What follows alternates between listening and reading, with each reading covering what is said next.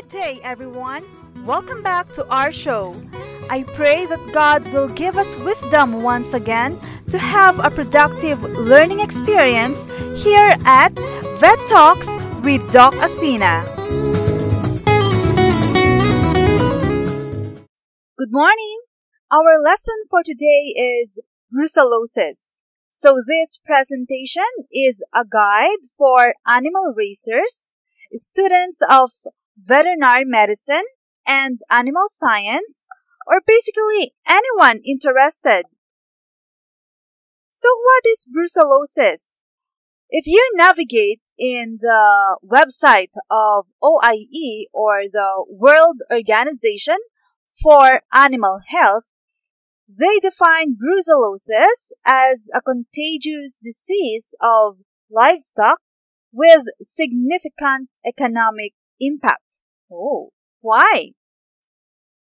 Now, let's try to see or find out what causes the disease brucellosis. This is caused by a pathogenic bacteria from the genus Brucella. Let's try to profile the culprit.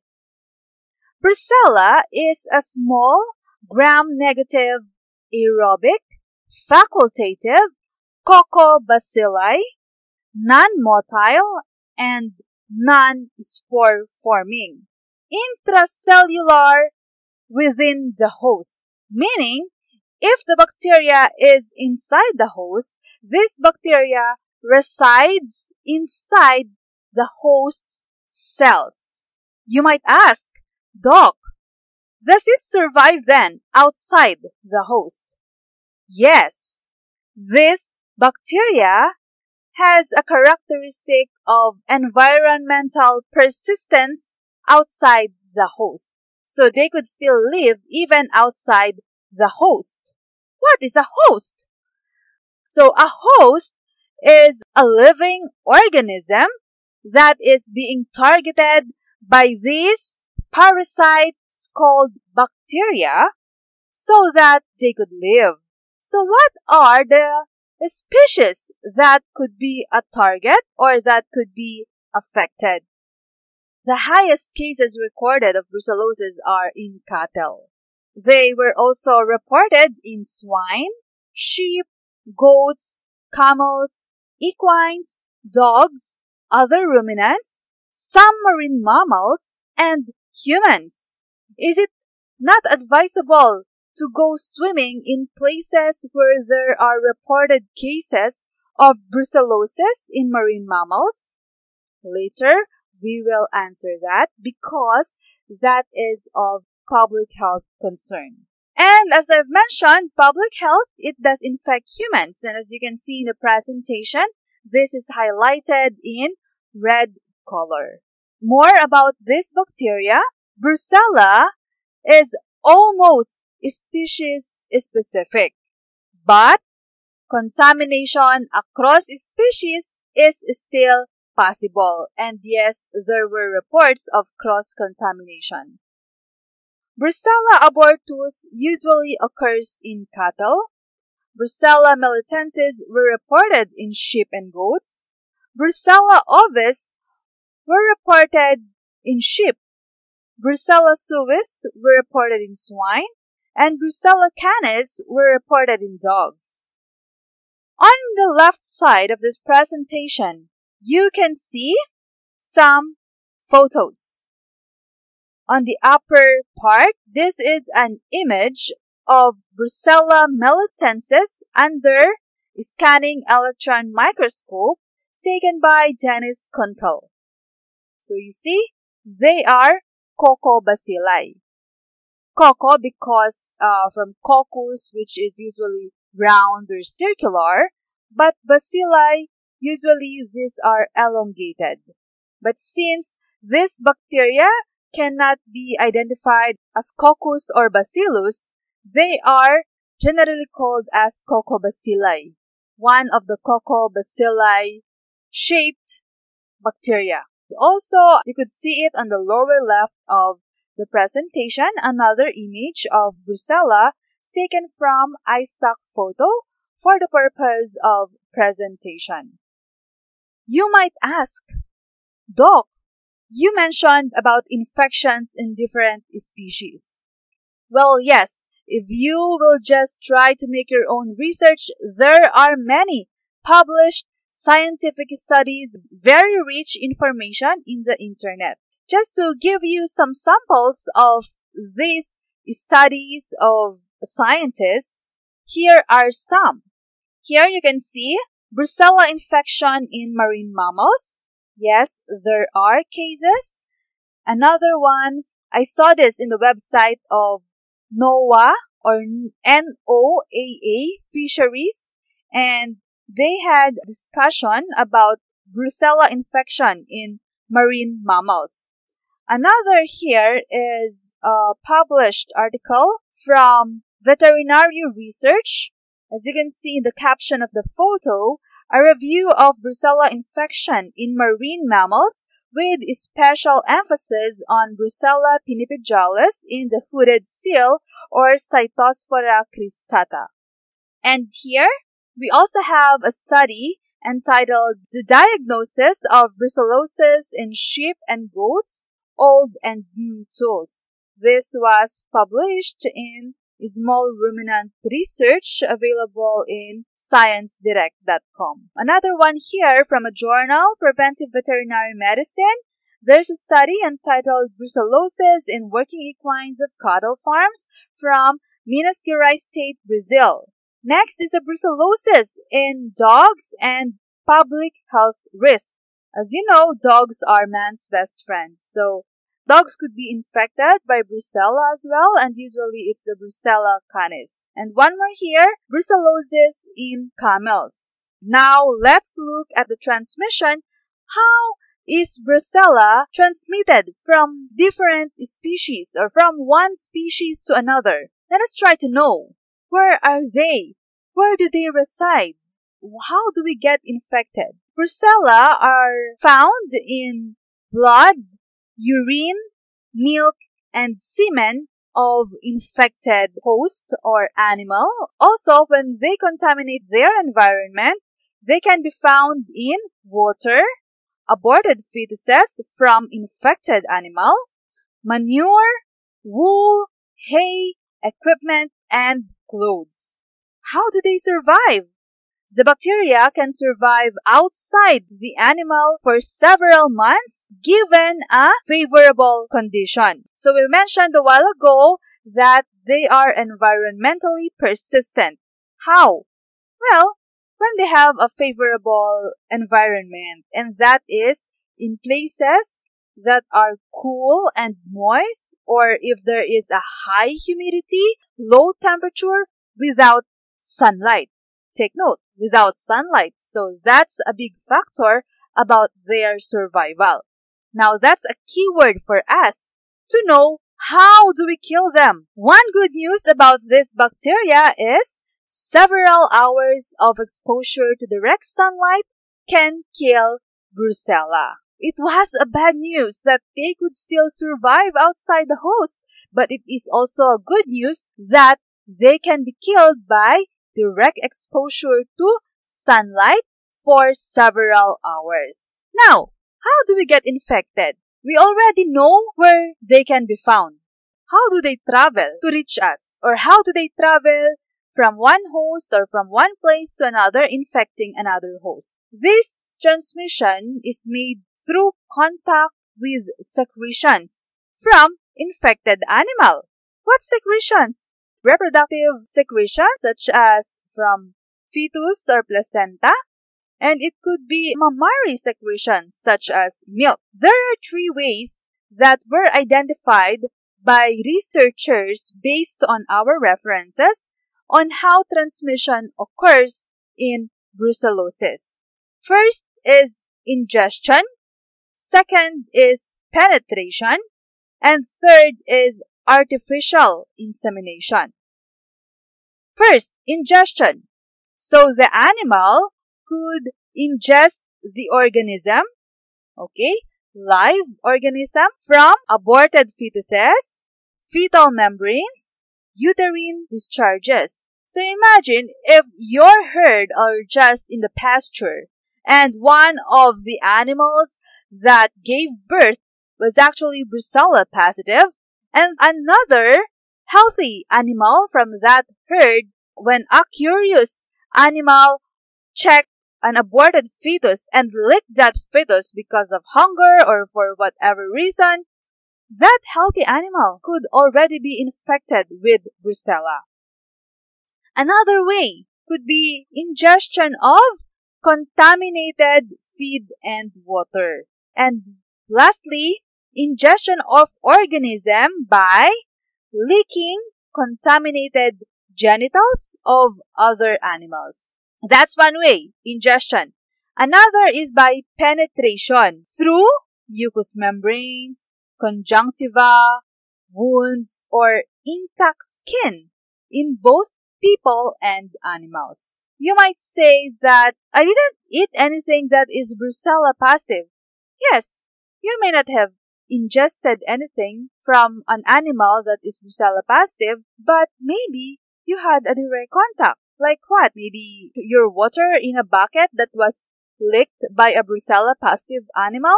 That water is already contaminated with Brucella.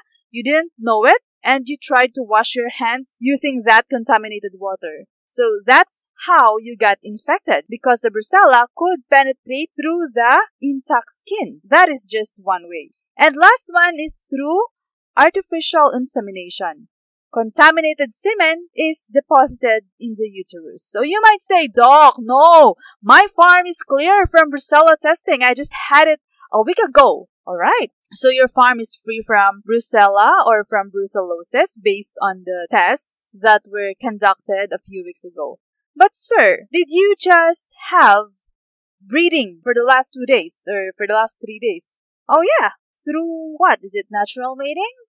Oh no, I had AI technician who did the artificial breeding because I want to improve my stocks, and so I bought lines to improve the genetics of my farm. Maybe the semen is Brucella negative, but how about the equipments that your technician used? Or maybe the equipments or the tools that were used during artificial insemination were sterilized. But how about the semen? Is it from a Brucella negative farm? Or maybe the handling of the semen? How was it? So these are some of the things that you should consider to find out how brucellosis entered your farm. Or how did Brucella able to enter or contaminate your farm? Or your animals. Maybe dogs, when you walk your dogs in the park and you don't know if the other dogs in that park are Brucella negative or positive. And then you let the dog play with another dog, which you are not aware if it is a carrier of Brucella. So these are some of the factors that you would like to look at or consider how Brucella transmitted from one animal to another or even humans. Okay, so on the next slide, you can see here a very simple illustration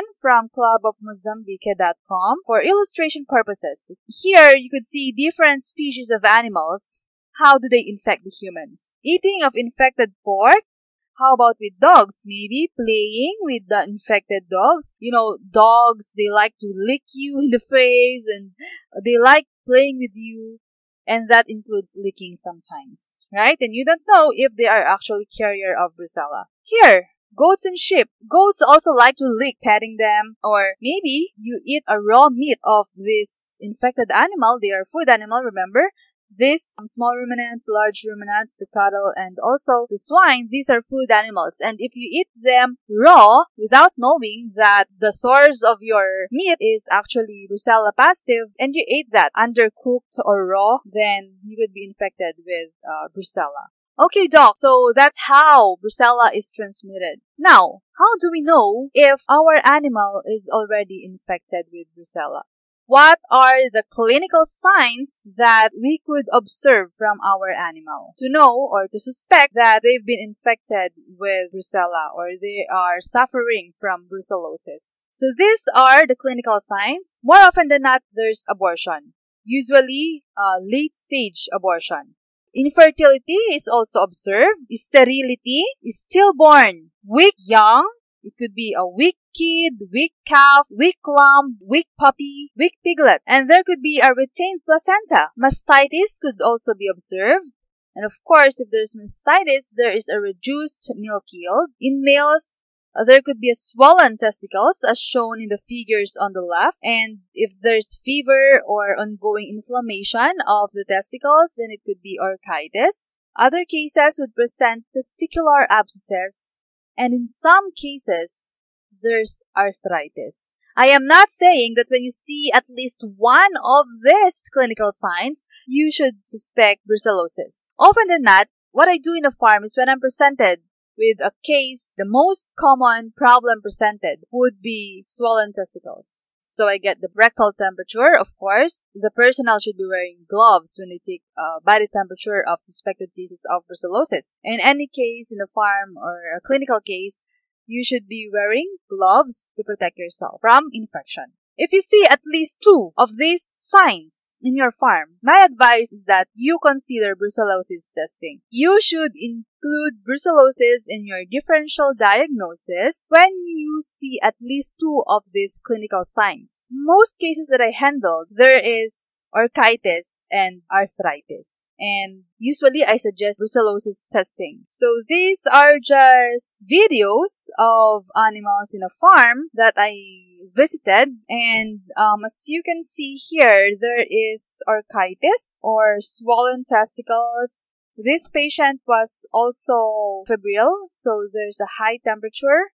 And the other one here, as you can see, there is also swollen testicles and at the same time arthritis. Actually, this ram had been running on its knees. So it's very painful. So now that we suspect brucellosis in our farm, how do we know or how do we find out that it's actually brucellosis? So how do we diagnose it? There are 3 levels of diagnosis. Well, first, if you observe the clinical signs that we just mentioned. Next is your veterinarian would request for laboratory testing. And in the lab, they could do agglutination test. And here, the lab samples that you could submit would be milk, semen, or whey, wherein they will check the antibodies in these samples. Or they could do ELISA or the enzyme-linked immunosorbent assay, wherein they will check the antibodies in milk and blood serum. However, the problem with these tests is that they could still give false positive or false negative results. So how do we confirm? The confirmatory or definitive diagnosis of brucellosis is through bacterial isolation and identification, because by that, we're sure that the bacteria is actually in the samples submitted. In a study by Poister et al., which was published in the Opera Veterinary Science Journal in 2010, they evaluated the different ways for diagnosis of brucellosis. And in their summary, they stated that the only finite diagnosis is the recovery of the causative agent from the host. So this is what I was talking about. You could only say that it's actually a case of brucellosis if you were able to isolate the bacteria. And of course, properly identified it as Brucella based on lab tests. Okay? So now it is confirmed that it's brucellosis. What shall we do? Is there a treatment? Unfortunately, it's actually very impractical to treat brucellosis. And according to experts from goatsextension.org, there is no practical treatment that is successful. Long-term antibiotic treatment can eliminate Brucella ovis infections in valuable rams, but the fertility may remain poor. This is again a bad news. Is there a hope? Well, based on our references, yes, and if you will do your own research, you would know that there is a possibility for treating the animal. However, you have to weigh in the risks, the economic risks, and also public health risks. So you have to consult your veterinarian and discuss possibilities and risks of long-term treatment with combined antibiotics. So, based on studies, there were good combinations or combo of antibiotics that were able to successfully eliminate or treat brucellosis in their cases. However, you have to discuss as well the status of antibiotic resistance in your herd, because you have to make sure that your herd has no resistance to the antibiotics that you're going to use for your treatment. And if ever you're going to use a long-term treatment of combined antibiotics, you have to discuss also the possibility of creating resistance for your future herd. And with that, using antibiotics, you have to discuss the withdrawal period. Okay? So it's very expensive, very tedious, and the treatment has no guarantee if, it could save my livestock or my farm. Is there a way to prevent it? What's the prevention? There are only two ways of prevention for brucellosis. And luckily, yes, there is a vaccine for this, but you have to check in your country if there is a legally registered vaccines available in your country. So, the prevention and control is through vaccination and, of course, strict implementation of biosecurity. How about public health concern? Yes, as we mentioned, this is a zoonotic disease. If you will check the website of WHO or World Health Organization, they stated there that brucellosis is one of the most widespread zoonoses transmitted by animals, and in endemic areas, human brucellosis has serious public health consequences. Expansion of animal industries and urbanization, and the lack of hygienic measures in animal husbandry and in food handling partly account for brucellosis remaining a public health hazard. So you see, it should be a joint effort between the farms from farm to table, as most of the zoonotic diseases that we encounter. This is part of One Health, which means from the production in the farm until it reaches the table of the consumers, we have to ensure hygienic measures were observed. So how does zoonotic transmission occur? A while ago, for animals, we mentioned that there are three ways: ingestion, penetration, and artificial insemination.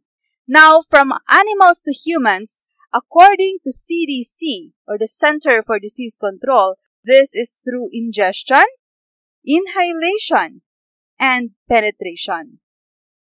Ingestion, through eating of undercooked meat or consuming unpasteurized or raw dairy products. Okay, so it's very important that we pasteurize it to at least kill any bacteria in that dairy product. Second, inhalation. This is very terrible. Why? Because there's a possibility of breathing in the bacteria. How? Usually, the lab technicians, the veterinarians who actually have direct contact with pure Brucella isolates, and also those who work in abattoir. That's why they have to practice their food hygiene, and they have to make sure that they protect themselves as well from possible transmission of this disease. And one more way of zoonotic transmission is penetration, which we previously mentioned already. How? By bacteria entering the body through skin wounds or mucous membranes. The same way with animal-to-animal transmission. So, for summary, brucellosis is a bacterial disease that is caused by the pathogenic Brucella, genus Brucella. So there are many other species under the genus Brucella, and it usually presents reproductive clinical signs. Confirmatory diagnosis is by bacterial isolation and identification. Treatment is possible with long-term combination of antibiotics.